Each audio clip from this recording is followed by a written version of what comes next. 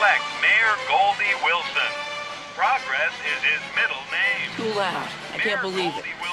I'm never gonna get a chance to play in front of anybody. Marty, one rejection isn't the end of the world. Nah, I just don't think I'm cut out for music.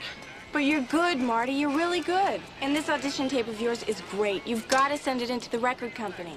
It's like Doc's always saying. I know. If you put your mind to it, you can accomplish anything. That's good advice, Marty.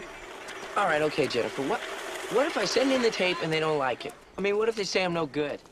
What if they say, get out of here, kid? You got no future. I mean, I just don't think I can take that kind of rejection. Jesus, I'm starting to sound like my old man. Come on, he's not that bad. At least he's letting you borrow the car tomorrow night. Check out that 4x4. That is hot. Okay, back her up. Someday, Jennifer. Someday. Wouldn't it be great? Take that truck up to the lake. Throw a couple of sleeping bags in the back. Lie out underneath the stars. Stop it. What? Does your mom know about tomorrow night? Ah, get out of town. My mom thinks I'm going camping with the guys. Well, Jennifer, my mother would freak out if she knew I was going up there with you, and I get the standard lecture about how she never did that kind of stuff when she was a kid. I mean, look, I think the woman was born a nun. She's just trying to keep you respectable. Well, she's not doing a very good job. Terrible. Save the clock tower! Save the clock tower! Mayor Wilson is sponsoring an initiative to replace that clock. 30 years ago, lightning struck that clock tower, and the clock hasn't run since.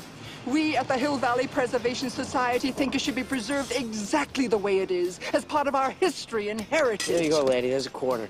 Thank you. Don't forget to take a flyer. Right. Save the clock tower! Where were we? Right about here. Jennifer! It's my dad. Right. I've got to go. I'll call you tonight. I'll be at my grandma's. Here, let me give you the number.